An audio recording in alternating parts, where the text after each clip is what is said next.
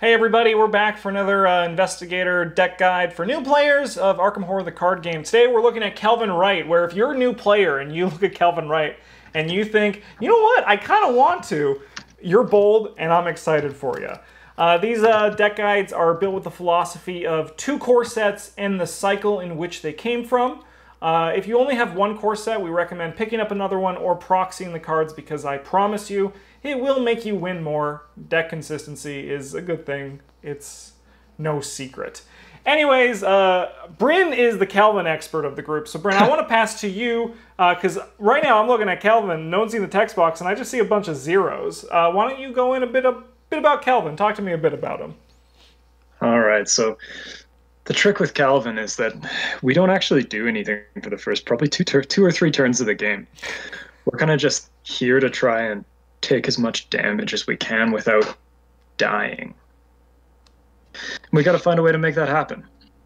Cards like Flashlight and Baseball Bat let us test it effectively too, which is not a good number, but as soon as we've got some damage on us, it starts to look pretty nice. Baseball Bat is probably in the running for one of the best melee weapons in the game. We get +2 punch, deal an extra damage. That's pretty great. Mm-hmm. The Lucky Rabbit's Foot, for the first 3 turns of the game, you are going to be failing every skill test you attempt. This card just lets you draw some cards, and maybe they do something for you. Maybe they don't. Scavenging is just a way to recycle cards like your Baseball Bat or your Flashlight, should you have to discard them for any reason. Yeah, Scavenging, look at a neat little loop there for when you're investigating, where you can pitch a Rabbit's Foot or like an extra Flashlight and then just pick it back up, assuming you investigated good. Mm-hmm. Mm-hmm. Yeah, it's just sort of like get +1 on your test, assuming that your investigate succeeds. Yeah, if I remember correctly, Scavenging in this deck because there's only so many red cards that that's fair. Play. Calvin's got some weird deck building restrictions, to be sure. You can pretty much only play red cards, with the exception of some other colored cards. You can play Spirits. Yeah. Spirits level 0 to 3 or 0 to 4 or something like that. And I think this is also what Travis said in the actual deck guide, which if you want to see the Arkham DB deck, it is posted in the description of the video. But Calvin is very difficult to make work, even with a bigger collection than just the core and the cycle he's from. But, we're gonna still try. We're still gonna try to make a deck out of him. Yeah, we're gonna do them all. We're not gonna tell you you can't play him. Exactly, because I think you can. You might be a little frustrating. Yeah, it might be harder, but that's. Yeah, I've definitely got myself into some situations playing Calvin where I realize that the thing I'm trying to do is only going to do horror to me, but I need my punch to be better in order to succeed, and I'm just going to sit here and die over the next 3 turns. And I mean, Calvin's also from the Forgotten Age, which I think is also why the designer put so much trauma in the interludes, because he was like, oh God, I gotta get this Calvin going a bit better, huh? Yeah, that is one of the strange things about Calvin, where for the first couple of scenarios, you're kind of looking to try and take trauma, but do it without impeding your team's progress. Yeah, and the perfect way is not bringing a blanket or binoculars. Going out. It's like, I'll sleep without a blanket, don't worry. On the other side, there's the Look What I Found, which is great for Calvin stats because it's going to be lower, so you have to fail a test by 2, which is very possible with how this guy's going to be shaping up. Sometimes the hard part is failing by only 2. Yeah, good point. Cunning Distraction is a way to evade without having to make a test, which is very strong, and it has 3 monkeys eating a chicken, so it's I'll say that every time I see this card. The art makes it. Yeah, my favorite part about that is the idea that no matter where you are, you just had like a fully prepared chicken with you. That's the survivor mindset, so I'm not surprised. Yeah, actually, the Arkham DB or the Arkham LCG subreddit had a thread card discussion, kind of distraction in the last couple of days. A lot of people expressed their distaste for this card, but I think it's like pretty. I think it's just pretty good. Yeah, it's solid. Like actual worst case, it's just like guts. Yeah, especially when you're playing with like a limited card pool. Like with a bigger card pool, I understand there's so many other cards vying for slots. Then like, why would you play this unless you're playing like 60 cards of your Mandy deck or whatever? But like, just when you're only playing with the one cycle and like your core sets, cards just fine. Yeah, and like also it's a one of in this deck, which I think is the right number you want for it. You're only going to need it realistically once, right? Yeah, I can't imagine really ever playing more than one. Yeah. Emergency cash. Like if you're, no, you're right. More than one is 10 resources is a lot. Emergency cash gives you 3 resources, which is 60% of the way there to a nice, tasty chicken. And then lucky is just a very, very, very, very, very strong red card, right? And once again, with Calvin, it'll help you get some of those hits on some of those misses that you might be going into. Playing Calvin, you might find yourself throwing lucky so that you will fail by only 2. Oh yeah, the lucky look what I found combo. It's possible. It is, yeah. Like stuff happens. Ward of Protection is a spirit card. Wow. Yep. That card's great. Yep. You might not get to play this if you're playing with a purple character, but if they aren't playing it, you absolutely should. Yeah, definitely. And if they are playing it, you should strongly consider talking them out of the idea of playing it. Bully them. Because not only do you get to cancel a treachery card effect, but you also get to take a horror damage. Yeah, it's a gift. It's kind of a weird shift, but... Yeah, that is. I actually didn't realize that while I was making that, but that's 100%. Yeah, it's like I will... it's a good thing. Stop a card and also get a little bonus to my brain and book. That's sweet. Mm-hmm. Unexpected Courage is just a good card. It gives you 2 of any skill, right? Especially when you have a limited card pool, cards like this will go into the majority of your decks. I believe Unexpected Courage is in every deck video we've done for this so far, but it's just... It's probably in every deck. Yeah. When you have a limited card pool, it's just strong. Guts is in like 90% of them. Not this one, but... Then we have Until the End of Time, which... Bryn is once described as one of the best safety blankets that Calvin could ever have. You just never feel safer until you get this card out. Yeah, there's like 2 different Calvin Wrights that I've played, and the one of them is the one where you never find your Until the End of Time, and you're just like, if I see the wrong card at the wrong time, I will die. Mm-hmm.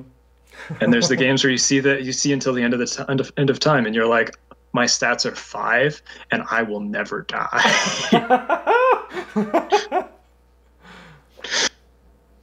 So funny.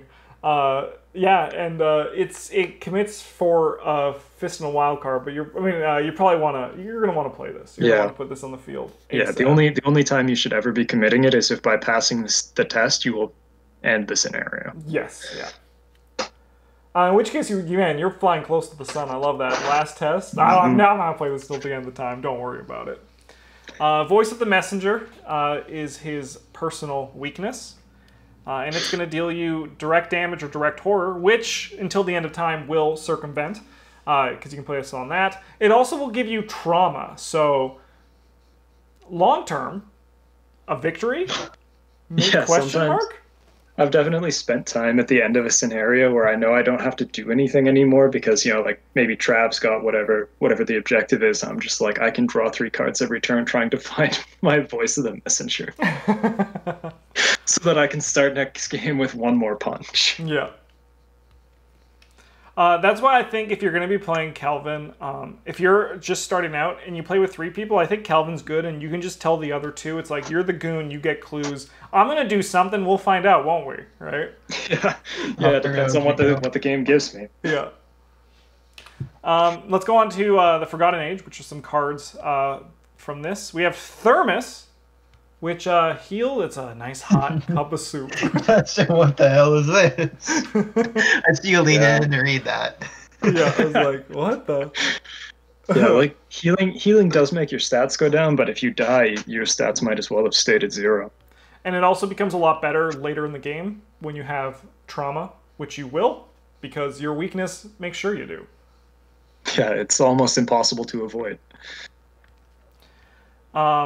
I imagine this will be one. We normally don't talk about things to cut, but I imagine because there's 2 thermoses in the when you just start. But I feel like having one of these is like it's an easy one you can cut for better cards in the future, which we'll get to those better cards. And a Yeah, I few. mean, like, flip side of it is you're playing red cards, so most of your cards don't cost that much money anyway. Yeah. As Travis and I were just talking between, it's just you're like, I don't know, I have so much experience, what do I buy? Improvised weapon is another thing here. This is pretty cool. It's just it's a way for you to fight in red while also taking advantage of the cards that are in your discard, which is something that red does, and it's a way for you as Calvin to fight, and if you have a lot of physical damage on you, you can fight pretty consistently. That's kind of the weird thing with Calvin, is that, like when we just did last week, released Mark Harrigan's, and we were like, you punch consistently all the time. With Calvin, it's like, yeah, what we'll see, right? Yeah. Yeah, we'll see how good I can punch. Going back to Thermos for a second, if you are playing your decks with, unless you're doing some kind of challenge thing, the reason that I believe this was initially 2 of in this deck was that if you just have core sets in the Forgotten Age, you're probably playing the Forgotten Age, and you and your allies incur a lot of trauma throughout that one. Yep. And Thermos helps clear that up quite nicely. Definitely, yeah. So it's not just like a other Calvin Wright investigators specific too, thing. which, yeah. Yeah, I've definitely spent experience to include Thermos in some of my decks because I've realized that I get to start the scenario at, like, 2 damage or 2 sanity before. The card is very solid. Perseverance is a great card. It stops you from dying. Wow. Yeah, like Calvin. sometimes it's a guts, but sometimes you're like, I have 1 health and 1 sanity remaining, and I'd really like not to die to just, a stiff breeze or whatever the game throws at me. This is probably the second best safety blanket you can have as Calvin. Yeah, if you're playing a Calvin deck and you're not playing Perseverance, I have to question where exactly your priorities lie. And it's also... Doesn't Perseverance even come like the core set? Oh no, it's a little bit later in the cycles. Yeah, I suppose like that's a reason I will accept. As we said, though, with these cycles, we build them that assuming that when you buy a cycle, you buy the cycle and all the Mythos packs to play the full campaign. So that's why we're just assuming you have these. If you don't... Well, that's the way that everybody suggests that you buy things. Exactly, so yeah, we're just doing it like that. Second wind heals you. Wild. And it replaces itself. Wow. Once again, it's that kind of weird thing with Calvin where your healing is good and bad, right? Like it's... Yeah, you get worse at stuff, but you also are less likely to die. Yeah. So that's kind of neat. It is, yes. All right, well, Winging It. Winging It kind of falls into the line of Improvised Weapon, where it just makes you investigate better from your discard. It's, once again... Winging It is so good. Yeah. It's fun. So good. And then... It's deduction. Then we also got Take Heart, which is a great card, especially in Calvin, because as Bryn says, for the first little bit, you're just going to be failing tests, so why not turn those into cards and resources? Yeah. I mean, like, what's the worst case scenario that happens when you commit Take Heart to your test with terrible stats? You succeed? Yes, I actually that's would fine. say that's probably the that's worst like case. Actually worst case. The Bryn curse, as we call it. It's also really nice when you pair it up with things like look what I found. Yeah, definitely. Get double duty. Yeah, that way you're just, I'm gonna fail anyway and get benefit out of it, but also get more benefit. Yeah, that does sound like a real, just get like yes, take a game. The game can get star shit. You're like, damn it. What is his starts plus 0? If you get the star, you can choose to take damage or heal. Yeah, like you can choose to heal or take damage or horror. So. Like, that's pretty fine. Man, every time I look at Calvin, I'm like, this guy's crazy. This guy's nuts. But, let's get to some upgrades. We got Aquina. Wow, Aquina. Cool. So when you're playing Calvin, the idea of, like, what Aquina actually does, like her text box, that's not so important. What is important is that she can take damage for you, and the more damage that your cards can take for you, the more you can afford to put on your investigator. Yeah, baby. And not risk dying. Mm-hmm. So it's kind of also notice that you don't have any allies in your deck.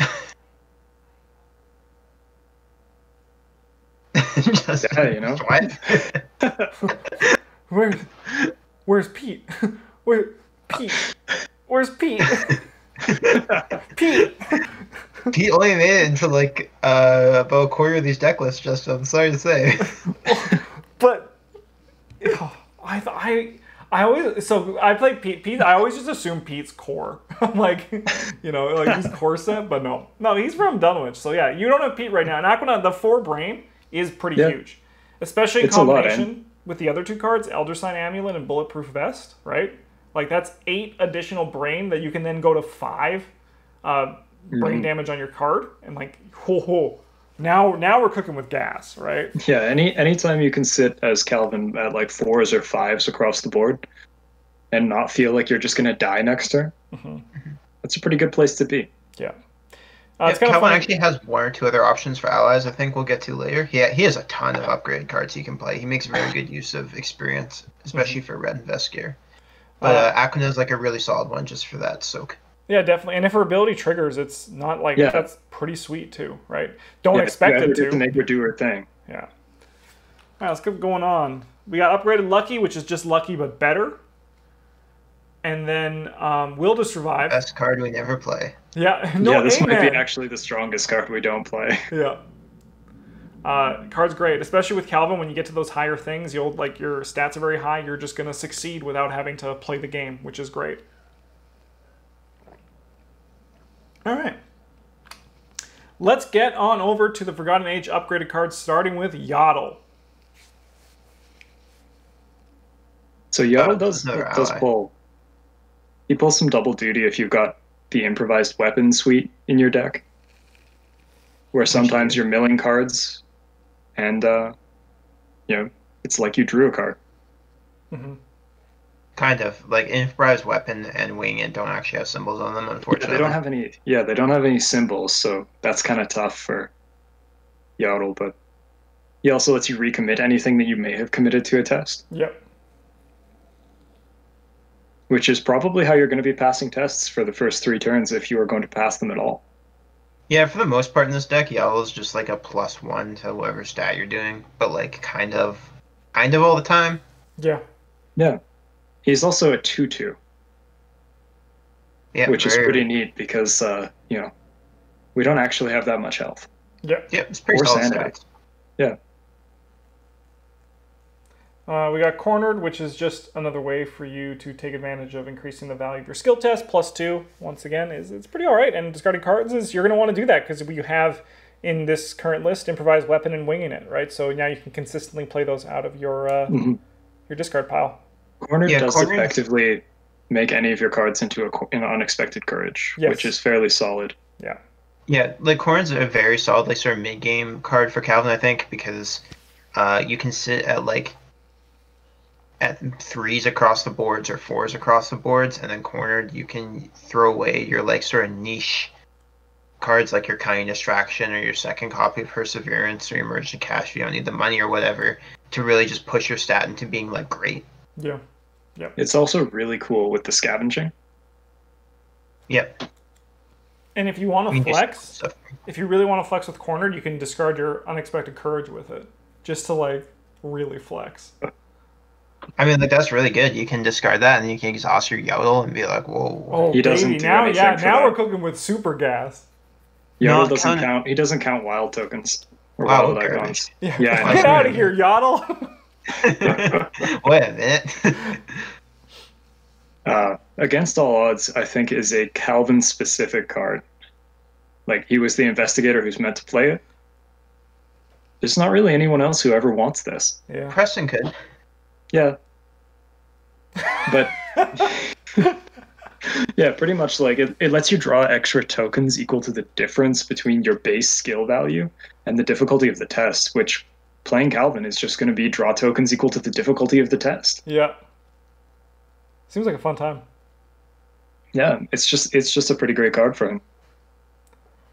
Still weirds me out to see the Eldritch Horror box art. I'm like, what are you doing here? So cool, and the card's like so not cool.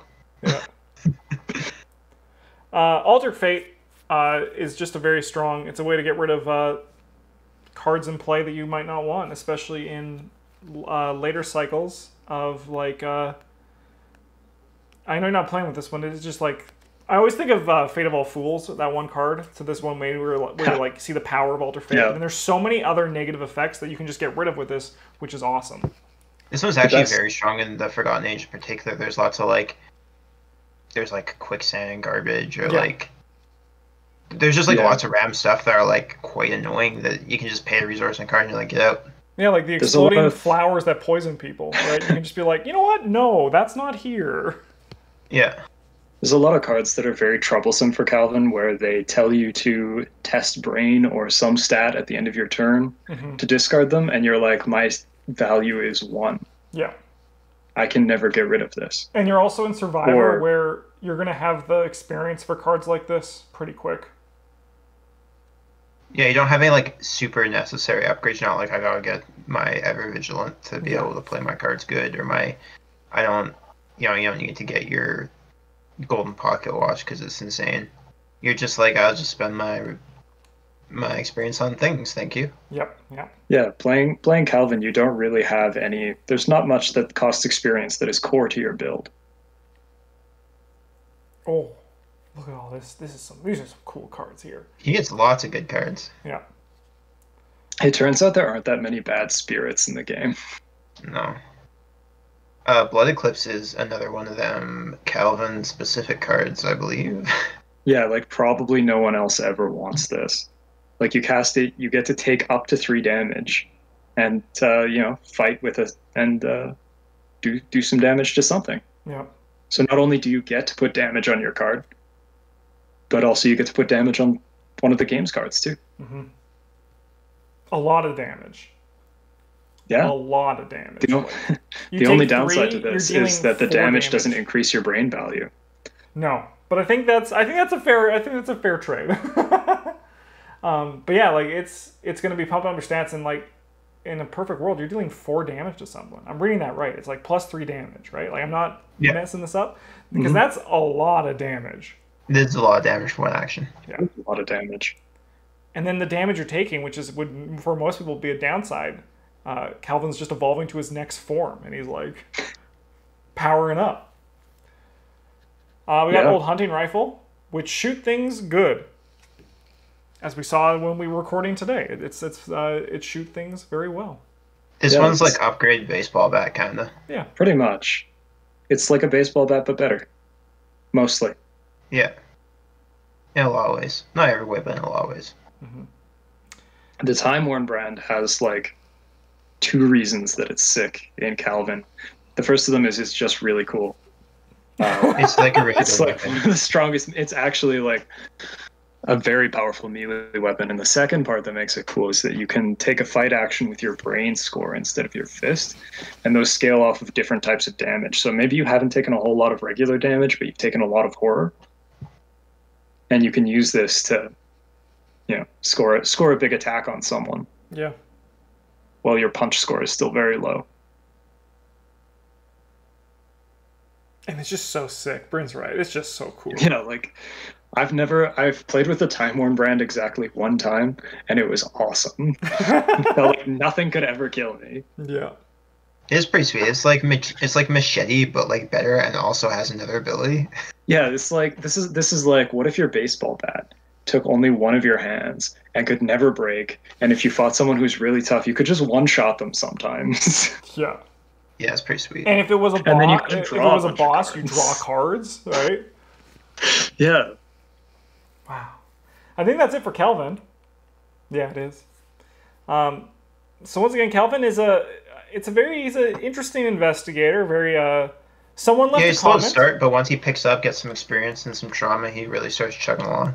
Yeah, and someone will have to comment on our top investigator videos, which if you don't watch, we release a list video every Thursday about Arkham Horror the card game. But they play characters like Mark Harrigan because they want to win, and playing investigators like Calvin Wright make them feel sick to the stomach. Because Calvin Wright is kind of just you're very much just going with what the game gives you and how you draw from your deck and the trauma you have on you. So I think he can be very fun, and I think this the suggestions we have here will build a deck that can at least get you through a campaign with him to see how he is, if you want to see if this is a playstyle that interests you. It interests Bryn. I knew it was. Every time I see a weird investigator, I'm like, Bryn's gonna like this guy. I appreciate the sort of puzzle solving aspect of the weird ones. Yeah. But if you have any suggestions for other cycles of cards that you think could be good in Calvin Wright, let us know in the comments down below for any other new players that might be watching. We'll see you guys next week for another investigator guide. Oh, does someone have to say something? I don't want to. No, okay, good. We're filming at a distance. We're getting better, but it's still weird. I hear someone talking. I'm like, did someone have to say something? You guys have a good one. GG's.